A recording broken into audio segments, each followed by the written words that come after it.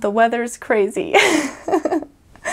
I remember very severe rainstorms where we were worried that we were going to get flooded, and we were on the 12th floor at the time. Oh, we're gonna die. But mostly the crazy weather is the snow. It snows so much. And most of us had cars, but some people were walking in the snow. We would get a couple feet of snow. They would not plow the roads every time it snowed. They would kind of wait till the end of the season-ish to plow the roads. They would just put gravel on the roads. And so everything in the winter is always dirty, always snowy. And then when they did plow the roads, they would put all the snow in one big pile, and it would just become this huge ice hill that lasted all year round.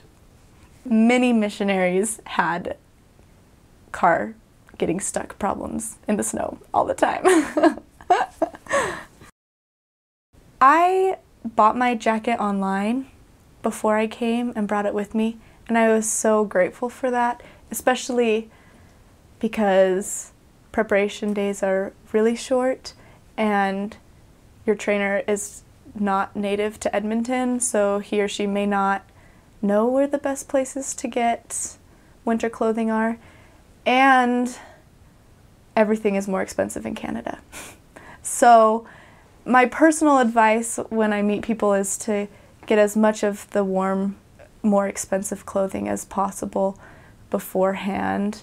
Have a warm jacket because the work is already hard and you're going to be outside a lot. And so if you want to make really hard work really, really, really hard, have a bad jacket and bad shoes. But if you want to make hard work just stay hard work, then have lots of layers of socks, warm shoes, warm waterproof shoes, and a long jacket, a hat, gloves, everything.